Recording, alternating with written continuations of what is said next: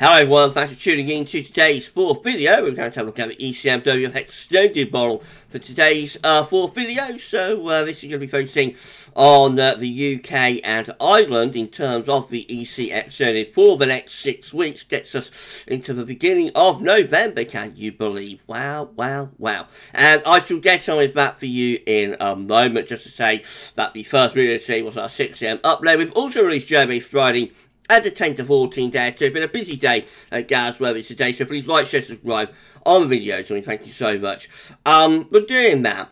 Just say again that the wider European outlook with the EC extended is always on a Tuesday, so we do videos twice a week with this model when it updates, you know, twice a week. So Tuesday, like wider European outlook, and then normally Saturday morning, but occasionally Friday evening, we'll have a look at just UK and Ireland with the focus of the video. So that's what I'm going to do this one. Thanks so much everybody for tuning in. Thank you to ECMWF.int for supplying the charts, and we shall get on with it then, I think. So this is the week 1 mean sea level pressure anomaly, taking us from the 26th of September to the 3rd of October. With a trough of low pressure sitting over and to the east of the country and a ridge of high pressure out in the North Atlantic. And so this leads us to be pulling in quite cool northerly winds. So we also look unsettled with that trough of low pressure as well. The 500 millibar height anomaly looks like that. Again, we've got a mid-Atlantic ridge here in the North Atlantic. It's going up to Greenland, and then we've got a trough of low pressure over northern and western parts of Europe. The squeeze of the isobars will bring the wind in from the north. So the temperature next week looks pretty cool for the UK and Ireland, in fact for most parts of West Europe actually, below average temperatures. And on the temperature scale, we're like 1 to 3 degrees below average, so quite a significantly colder than average anomaly actually through most parts of the UK next week. Precipitation wise, bit of northwest southeast split, so drier than average just to our northwest, wetter than average just to our east and south, and nearer normal precipitation in between. Right, week 2 is going to take us from the 3rd to the 10th of October. High pressure comes back in this week across the west of Europe, so quite a significant change from week 1 to week 2. You will think that would start to get wind back in from the southwest and begin to recover the temperature. The 500 millibar height anomaly just shows a big, excuse me, a big area of above average height sitting across many parts of Western Europe and extending up into the Arctic as well. Temperature anomaly recovers in the first full week of October, and we go above average by around 1 to 3 degrees, so a much warmer start to October compared to the end of September. And the weak signal, but it looks like we're going drier than average there as well, so average to drier than average precipitation anomalies. Week 3 will be the temperature 17th of October.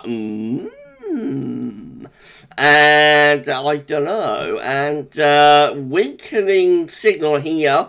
So you've got some high pressure across southern Europe. Otherwise, not much to work with. We'll put in 2 question marks, I think, and we'll move on to the 500 millibar height anomaly, which looks like that. We've got an area of above average heights around Greenland, a trough of below average heights across the northeast of Europe, and a ridge down towards Spain. So it's a difficult scenario to interpret. That is going to try and pull in winds to the north, but the high pressure over Spain will try and get wind up in the southwest. There might be a weather system or weather systems and weather fronts that are marking the boundary there, so it might be a little bit more unsettled actually than you might envisage.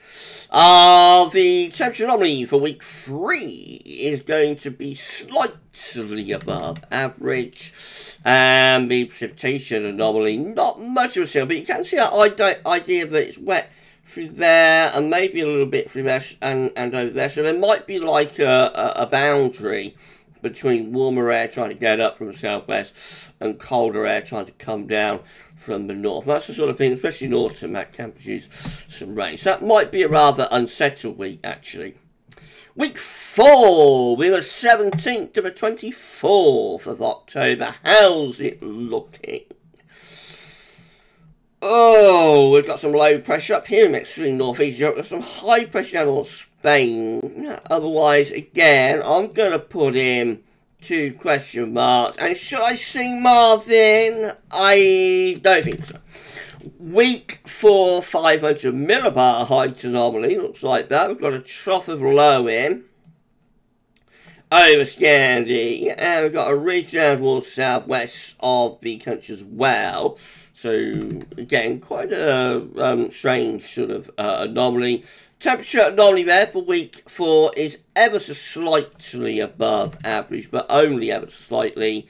And the precipitation anomaly, also a little bit wetter than average again, but it is quite a weak signal. Week 5 will be the 24th to the 31st of October, Halloween. Now we've got some lower pressure beginning to appear in the North Atlantic, high pressure down across the southern part of Europe. Is that trying to revert back to like a westerly flow, a zonal flow at some 500 millibar height? Raising the heights to our south, probably some lower pressure around here therefore, and so that could be quite a mild end to October. And we see that with temperature anomaly, it goes warmer there, around 1 to 3 degrees above average on the temperature anomaly scale, so that is quite a warm or mild end to October, but also looks unsettled with above average rainfall. So it could be showing up to be quite a mild but also quite wet October, I think, here. And then finally we go through to week 6, which will be the 31st of October to 7th of November, and this is it. And we've got some high pressure across central and eastern parts and southern parts of Europe, some high pressure in the Atlantic. I wonder if there could be some low pressure through there. The 500 millibar height anomaly just shows above average heights really extending across many parts of Europe. It looks like there's a large ridge taking over. Temperature is still looking warmer than average by around 1 to 3 degrees. But after a chilly start, you know, for week 1, the last week of September, once that's out of the way, then it's all above average with the temperatures. The model is right. And we go drier. It's a weakening signal, but we go drier then in the 6th week, that first week of November. Right, well, that's it then, everyone. What do you make of that? What do you make of that? I don't know.